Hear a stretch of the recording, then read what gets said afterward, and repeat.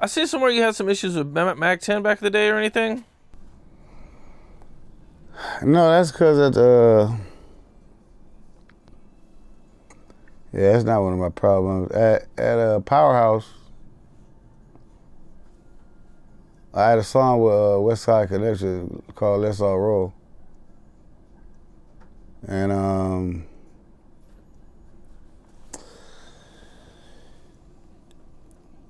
first of all, he put me in a room with his homies from Compton or whatever, his blood homies. And they was tripping on me low key, but it's so, after a while I got dressed, I walked on stage and told DJ Pooh, I was like, man, play my damn song, I'm about to leave right now. So anyway, Ice Cube wasn't mad about it, and Dub C wasn't mad about it, but Mack 10 was the one I was pissed off about. He tried to get his security to snatch me when I'm on stage and try to grab me and take me off stage, and I pushed the security into the crowd and in the back with the thing. And I was like, y'all wear this motherfucking lights out? So I was at Powerhouse. That's the last time I got invited to Powerhouse ever again in life, because I did that stupid shit.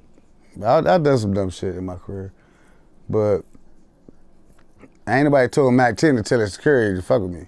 That was the first thing. And then so Mack 10 tried to talk to me, you know, he was talking about, you know, don't do this, don't do that. And then anyway, I was like, anyway, we still doing the video on Monday. So it was Saturday, we had to do the video on Monday. So I would, if you notice in the Lights Out video, I'm around Dub C and I'm around Ice Cube, but when Mack 10 part come up, I ain't nowhere around Mack 10. I ain't got no problem with him though. It's just we wasn't having a good moment at that time. Ew, okay. Now going, you know, you've been through a lot of ups and downs and everything in the music business, man. You know, what is, you know, like your big takeaway from everything, your whole career and everything that you've been through? What's my big what? You like your whole takeaway, like what's your experience been like overall? A roller coaster. Okay. Ups and downs in between. Is either you're up or you're down. It just depends on what's going on at the moment. You know what I mean? It's not a business where you always gonna be okay, cause you know you got people that even like look at Lil Wayne. He was off for a minute. The next you know, he just bow. It came back as mixtape Wayne, and he bow, blew back up again, and started Young Money. Like, I mean, it's all about what you get out of music what you give to it. You know what I mean? This is not a hobby. It's not a game. If you give your all to music, music gonna give us all back. So the more you give to music, the more you're gonna get. Yeah. It's not a like, well, I'll do it when I feel like it. That's not the way this game works. Either you're gonna give your all or you're not. You know what I mean? You know, I want to get your take on this, man. Recently, DJ Quik tweeted that he deserves to be where Dr. Dre is. How do you feel about that? He's already above that. You think DJ Quik is above Dr. Dre? I think DJ Quik has already achieved that.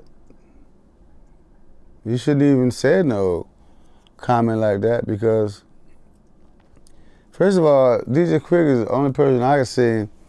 He could DJ, spin, and do his music and rap at the same time, and rap with his people on stage, like Sugar Free is second and none, all these people on stage while he DJing, scratching, and doing the mixes, and he rapping along with him at the same time. Dr. Dre don't do that. DJ Quik is dope in his own right. I've seen DJ Quik do some amazing shit on stage. DJ Quik puts on a hell of a show. You damn right. I ain't seen a better show than his on the West Coast. DJ Quik will be on stage DJing and scratching his shit while he rapping, while the music is playing and shit. I know you've seen it before. Yeah, DJ Quik's dope. And put it on other people's shit. And he rapping with the microphone while he DJing. And he got his artists on stage. Who the fuck does that? Yeah. DJ Quik. Yeah, touche, my nigga, touche. He'll jump in the crowd. All of that. I mean, He'll spin the shit and then get back on stage and keep mixing. Yeah. Man, he's on point. I don't know why he trying to compare himself to Dre, because him and Dre got their own brackets and they both right here and here, neck and neck. You know what I mean? Dre does his own thing and Quik does his own thing. Ain't neither one of them any worse than the other one. Ain't neither one of them any better than the other one. They both dope as fuck. You hear me? Yeah. Yeah, real shit, man. That's my opinion, though. You know, opinions like assholes. Everybody got one. That's just my opinion. Yeah. I've seen them both at work, and I think they right there standing in the stars with each other. You know what I mean? Yeah, both great artists. Right. Both great, man. Just great. Both great people, inside and out. You know what I mean? Yeah. So you guys get in the studio and you finally make Bad Intentions. Yeah. Okay, what was that like? It's pretty simple. I just had to write the lyrics real quick and then do the clean version. And when you guys wrote it, did you know it was a hit? No, I didn't. I don't know it's a hit until he says it's one. At what point did Dre say, like, this is the one right here? When he said, let's shoot the video, then I knew it was a hit. Okay. Yeah, Dre ain't gonna say let's shoot the video if he don't think it's a hit. I didn't know, you know. Like when Dre came and handed me the Crime 2001 album before it came out, it made me shed a tear because I looked on the back of it and 4 of the songs said written by Royal R. Harper. And I was like, damn, I got 4 songs on 2001. I was like, shit. I mean, that's when I knew I had a chance at this business. You know what I mean? It wasn't like I really understood that, oh, you're gonna be somebody someday. Like now people calling me a living legend. I'm like, I had to look that up. If you listen to my new album, it's called Night Vision. In my intro, it says living legend, living legend. What the fuck? Let me see what the fuck living legend is. So I asked my phone, what does living legend mean in the intro? And it says a person that does something extremely well and is still living. And I was like, whoa, that was a cold way to start my album. So that's, you know, through Jubico Entertainment, and that's labeled on with. And then I got P. Wilson and Mash. You know, they brought me out of my back cave and they told me I was worth something again. And they showed me that, so I appreciated that, like, cause really, I really didn't care about rap too much anymore. I didn't care, I just was like, my children growing, everything's cool, I could just relax. But, you know, when it comes to doing something that's traditional, it's good to be a part of bringing back the way that we should be instead of the way that we've been on the West Coast. Because people are rapping like Atlanta people and people are rapping like other coast people. We need to rap like the West Coast. You know what I mean? We don't need to be rapping like other Jizwaza people. We need to bring us back. You know what I mean? Okay. And that's the way we need to be. We don't need to be rapping like other people from other states and other stuff like that. We have our own style of music, so we need to stick to that. You feel like the West Coast has changed a little bit? It's not as West Coast, or people ain't doing it like they should be doing it? I just feel like there's a few cats or whatever, they're just trying to fit in to sell music, which is understandable because everybody got to make money, but it's not the natural being of the West Coast style of music. So I mean, I just stick gracefully to the way that we do stuff, and other people try to conform because they trying to just get on and get money or whatever and sound like other people, but that's not our style of music. Our style of music is exactly the way my album is, which is Night Vision. If you look up Knoc-turn'al Night Vision, that is our Xinhua music. That's the way we do things. You know what I mean? I got a new cat named Miji on there. I got Joe Moses on there. I got Miss Toy on there. Of course, everybody knows who Miss Toy is. And I got DK Slaps, he's on there. And I got another man named BH, they producing. But it's our style of music. It's not their style of music when it comes from down south. I'm not disrespecting nobody's music, but it's just what we do here on the West Coast is something different. You know what I mean? Than what they do.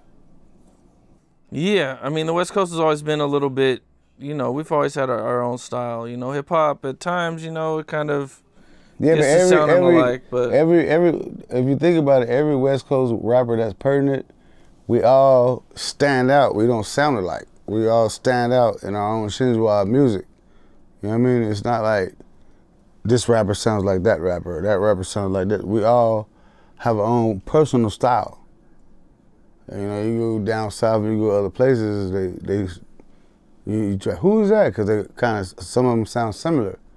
And, you know, they do the similar to tones and everything like that, but on the West Coast, we don't do that. If you hear a Knoc-turn'al song, you're gonna know it's Knoc-turn'al. You hear Dre, you hear Dre. If you hear Cube, you're gonna know it's Cube. If you're Dub C, you're gonna know it's Dub C. If you're Mack 10, you're gonna know it's Mack 10. If you're Warren G, you're gonna know it's Warren G. Like, everybody has their own style out here. But, you know, other styles of music, they tend to blend in somewhat together.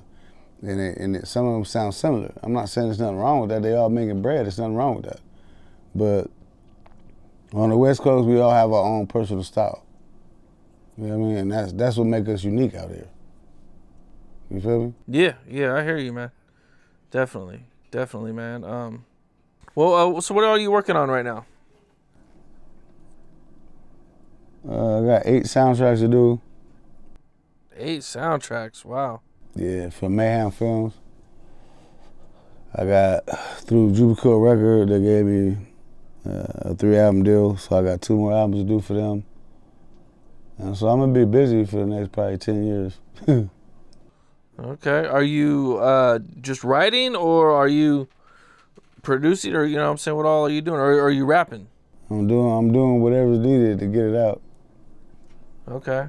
What movies? Is there any movies particularly you could talk about? The next movie about to come out through Mayhem Field is Skill That Violence. He had the Snow Black soundtrack, he had the Madison soundtrack. The next one is gonna be called Skill That Violence, and then after that he's gonna do a remake of 3 the Hard Way, and then I got 2 more albums I gotta do, and it's, you know, the names are way to be seen. It just depends on how I feel about the music that I make. Okay. Well, that's what's up, man. You have a new album out. Knoc-turn'al Night Vision. Yeah. Okay. And KNIGHTVIZION. Night Vision. Okay. And do you have any features on there or anything? Yeah, you know? Miss Toy, Joe Moses, Measy Mays, new artist, and Slink Johnson, Black Jesus. He's on there too. That's funny. He's rapping, or? Nah, he did an intro, outro for me. It's pretty funny. Okay. He's having fun. A Crooked Eye on there too. And Crooked Eye, yes indeed. King Crooked, and of course Tupac Machiavelli. Man, that's what's up, man. It's a nice album. You guys should pick it up. Yeah. I actually think I outdid myself this time. I don't like putting it out unless I did better than I did last time. So people should look that up. What's up? This is Cam Capone. We got more content like this coming soon. So hit that like button, subscribe, and stay locked in to Cam Capone News.